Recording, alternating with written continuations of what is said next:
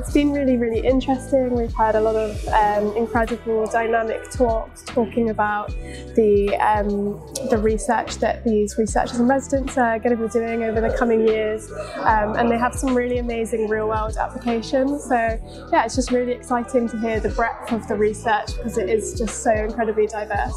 Yeah, I think that the researchers really appreciated the presentation and discussion around impact and how their research can be delivering real-world impact to deliver societal and economic benefits. So I think that was really interesting. And then this afternoon we've been doing an EDI session with some cards, and it's been really interesting to learn a bit more about all of the elements that we need to consider when we're thinking about the approach to a research project that might also have a commercialisation prospect associated with it. So yeah, it's been really fun to play with those cards. Just it's going to be really exciting to see over the coming months how the projects start coming to fruition, and these researchers are going to start working on those projects. So starting to see some of those early impacts, it's going to be just really exciting. So yeah, we look forward to working with some of these researchers on their project. Yeah, it's been fantastic. Yeah, it's great to meet all of tranche 2 and some of tranche 1 are here as well. We had a really great first session with our PechaKucha. It was a bit daunting at first, but actually everyone really got into it and stuck in. Already made some networks, so yeah, it was nice to see the guys who are going to be in the digital Catapult who I'm working with. So I think we've already decided to plan a session that we're all down at the digital Catapult at the same time.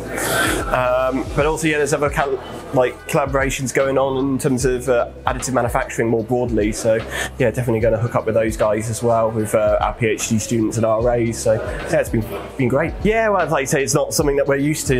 Just presenting slides, but I think yeah, that's it, putting it in the form of pictures.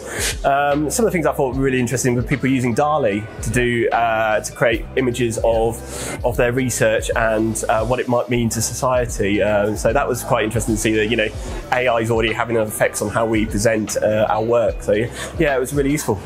No, I'm just looking forward to the next event and like say getting together and maybe even seeing tranche 3. I think yeah, that's it. Maybe by that time I'm 6 months in or 12 months in, and yeah, be able to pass on my wisdom or what I've learned. Yes. Yeah, it's been really great. I've enjoyed getting to learn about other people's projects and also learning some other things that relate to the project, such as project management, learning things about EDI and also IP and other kind of things that are related to my project, really. Yeah, it was a little bit, it was my first time presenting my work in 3 minutes, so I thought I had more time than I did eventually, well, eventually it was good because I felt that I was encouraged to compress the things I had to say into such a limited amount of time, but it was overall a great experience. Yes, I've seen a number of people who are interested in similar things to what I'm doing, but looking at it from different, with a different approach, so that has been helpful, and I've had a number of conversations that I can go away with and hopefully will help me develop my ideas better as well. Yeah, no, I always like these kind of exercises where you get given tools to sort of think about something that you might otherwise struggle to sort of conceptualise because it's so complicated and broad and everything else. So yeah, I'm sort of looking forward, I guess, to seeing how the rest of the exercise progresses and how we might be able to think about it both for the research we're doing and sort of further along for sort of the idea that we have to try and commercialise.